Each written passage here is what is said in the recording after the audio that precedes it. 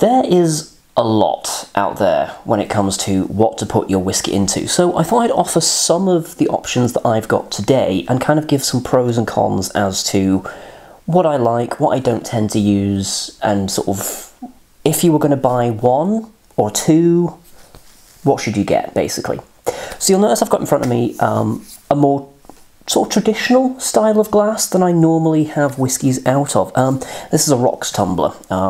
If you've ever been to a cocktail bar and you're a bit of a kleptomaniac, you've probably stolen one of these as well. I think I actually bought this one, which is unusual for me. Did I just say that out loud? This is sort of what people characterise as your typical whiskey glass. You know, when you see people drinking whiskey in films and stuff, this is more likely than not what they will be drinking out of. I should quickly have a note as well about the whiskey that's in here today. I've got Bladnoch 10 in here. I know I keep going on about this whiskey. I will review it at some point. Don't panic. Some pros and cons about this one. Pro, it's a chunky, big, hefty glass. That's not going anywhere. And if you get, you know, one that's kind of nice like this, you know, cut crystal, it can also look quite stylish.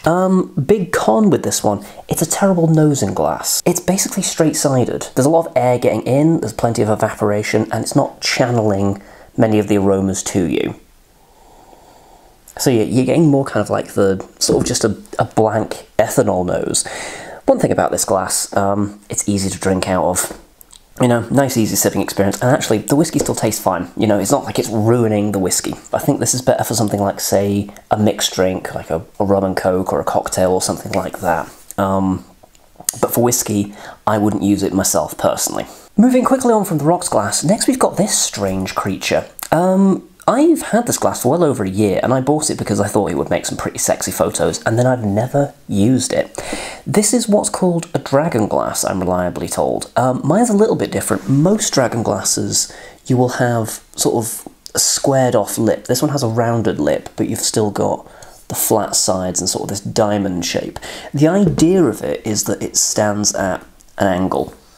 And then you drink from there. It looks fantastic. They advertise it as being stable and not rocking, but I mean, that's just not true. That's just a outright lie. This didn't cost me much. I went into TK Maxx and I saw it and I was like, yeah, I'll get that. And it was like £4. I do know that some of these can go for ridiculous amounts of money, so be wary of that. In terms of drinking out of it, an immediate thing is that because it's at that strange angle, you're getting a lot of evaporation, and fair play to them, it is tapered.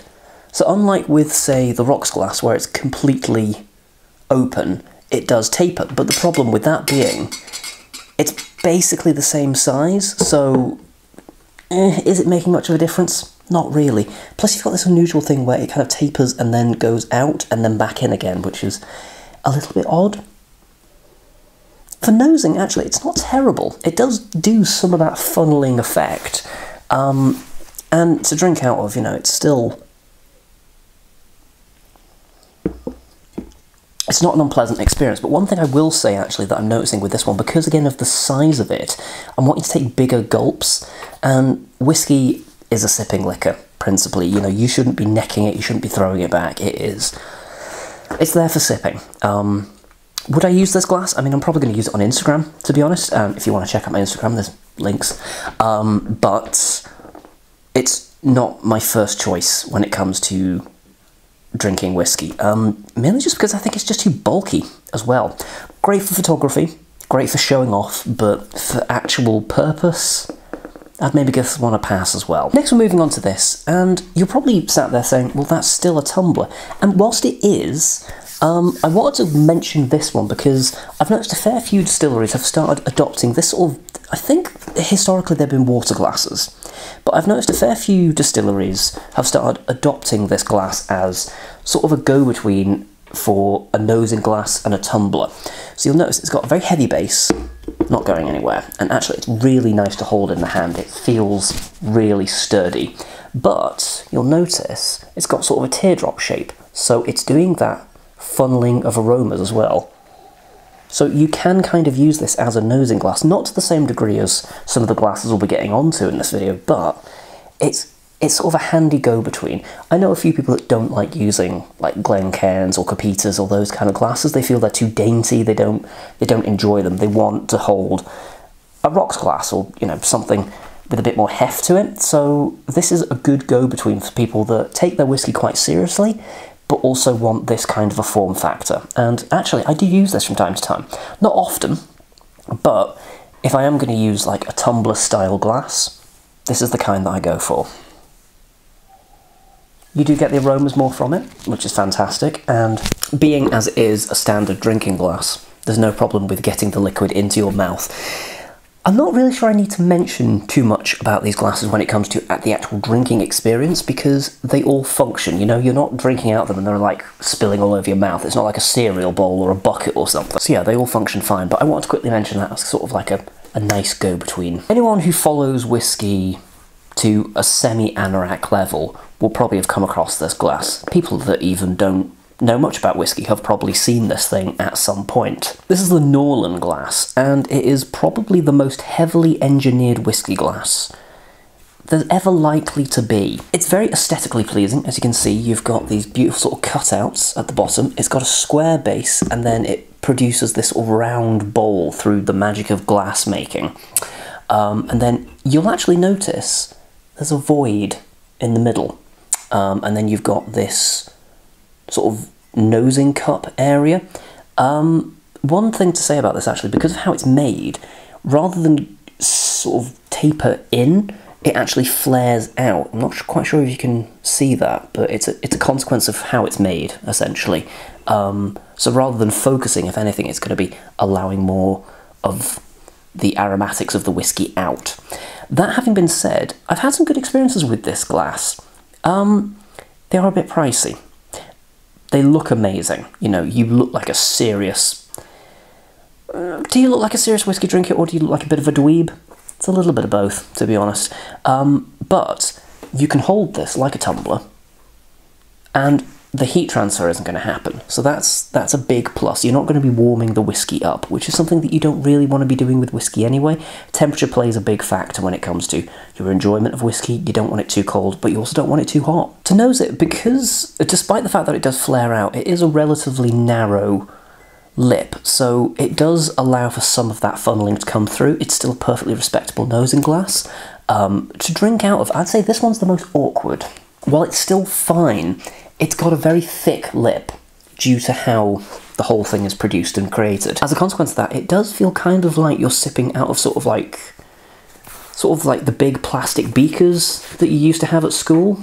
Maybe that was just my school, I don't know, but it does, it feels a little unusual.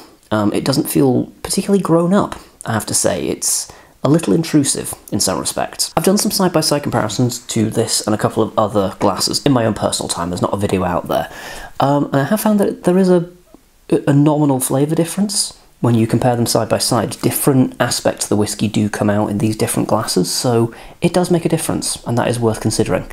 They are a little bit pricey. They've released a limited edition matte black one, and the internet went nuts for that.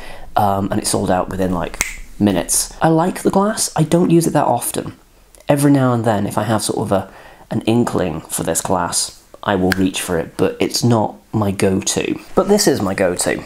This is the Glencairn glass, and this is sort of your prototypical whiskey glass. It was designed to sort of be the whiskey drinker's glass, and it has some fascinating features, such as you can obviously see it's quite bulb-shaped, so it's quite bulbous here, which allows a lot of air to get into the whiskey to allow that aeration to happen. But you'll also notice there's more of a pronounced taper on this one. That's specifically for nosing. You'll see how I'm holding it as well. There's this foot, as opposed to like a stem, which some people aren't too keen on. I've seen a lot of people hold them like that, and it's not really the ideal way to do it. You're supposed to hold it by the foot and kind of tilt in. It does make the glass that little bit awkward. And I do know that some people kind of favour stemmed glasses over this type for that reason. I've seen some people as well hold them very precariously, like having their pinky out and stuff, and some people aren't too keen on that. Also, you've got to bear in mind, if people have issues with like their tendons in their hands, this is not going to be a comfortable experience, so we do have to consider that as well. But for me, it's one of my go-tos. I I do enjoy this glass very much. It's fantastic for nosing. I use this glass the most on the channel. If you've seen any of my other whiskey reviews, you'll see that this is the one that I go to. Occasionally I'll chop and change into something else just for a bit of difference, but this is kind of the one that I reach for. Not least because when you work in hospitality, they give these things out like candy. But I do have to say as well, because they are so widespread, they're not that expensive, unless you go to a tourist tat shop in Edinburgh, in which case they will rip your skin off as payment for one of these. Avoid those places. If they're playing obnoxious, poppy kind of bagpipey music outside the store and everything's made out of tartan, avoid it like the plague, for Christ's sake. Because of how it's designed as well, a lot of the whiskey catches in the bulb and you have to tilt it back further. To my way of thinking, that encourages you to sip the whiskey more than it does neck it. Again, I know some people that aren't such a fan of the fact that you have to move your head back further. I don't mind it. You'd have to go some ways to choke on whiskey, so I'm not too worried about throwing your head back a little bit further. So we have this unusual one. This is sort of a miniature brandy snifter, for want of a better way of putting it. I wouldn't recommend using like a full brandy balloon because that's going to cause some issues, but this particular one, you've got a stem there. If you prefer holding it like that, you can still hold it kind of like a Glencairn as the base, and you do have, again, that bulb shape, and it does taper a little bit. There are other kinds of stemmed whiskey glassware out there that use longer stems to make them easier to hold on to. This is not the ideal one, and I don't really see many people using this one, but it is a glass that I have available to me, so I thought I'd at least mention it. And then next we have what you might be surprised to hear me call the industry standard, because if you think about whiskey, you probably think of the Glencairn glass, whereas you think of this kind of glass, you probably think of something like sherry. As a big advocate for sherry, I wouldn't recommend pouring sherry into one of these glasses. I prefer a wine glass for that, but that's another conversation. This is a Copita, to give it its proper name. It's got a longer stem, so it's easier to grip. And you'll also notice, again, it's got a bowl shape, but it's less pronounced. It's more of a tulip shape, but you've still got that taper. And actually, I think I'm right in saying, yes, I am indeed, the lip of this glass is thinner. And because of the length, it allows, again, for that whole fuddling of the nosing experience. These are excellent glasses to drink whiskey out of, and there are variants on the same theme of this particular kind of glass. I do enjoy using these ones, and they're the kinds that you'll often find used by distillers or tasting groups, or even a lot of whiskey bars will use this one. It was always sort of the industry standard before the Glencairn came along. The Glencairn glass is a relatively modern invention, so a lot of people don't like using it because they kind of see it as a Johnny-come-lately, and they prefer either a Copita or a rocks glass, so there's sort of a little miniature war going on with that one, because some people do care about this. That's why I'm making this video in the first place. One thing I will say about this glass, it is frail. Copita glasses tend to be made out of very thin glass, which does mean that the whiskey inside is more prone to temperature fluctuations in the surrounding environment because it's less insulated, but also just in terms of frailty, it is more brittle. I had two of these originally. One of them broke when it fell. It must have been about 1/4 of an inch off of the draining board, and it just shattered into 1,000 pieces. I didn't even think a fall that small could actually break anything, but I had evidence to the contrary. By comparison, Glencairn, this is also sort of my travelling glass. If I'm going somewhere with a whiskey, I'll take a couple of these with me. They look and they kind of feel a little bit brittle, but they're actually very hardy. They're tougher than they look. I did break one of these the other night, but it fell off of this table onto a hardwood floor, so I don't mind that. It is still glass at the end of the day, but, you know, a few bumps and scrapes, it's going to survive it fine. Those are my thoughts on whiskey glasses. Let me know down below, do you have a personal preference to whiskey glasses? Are you a rocks fan? Do you use the dragon glass? Have you had a chance to use a Norlan glass? What do you think of it? Are you a fan of the Copita?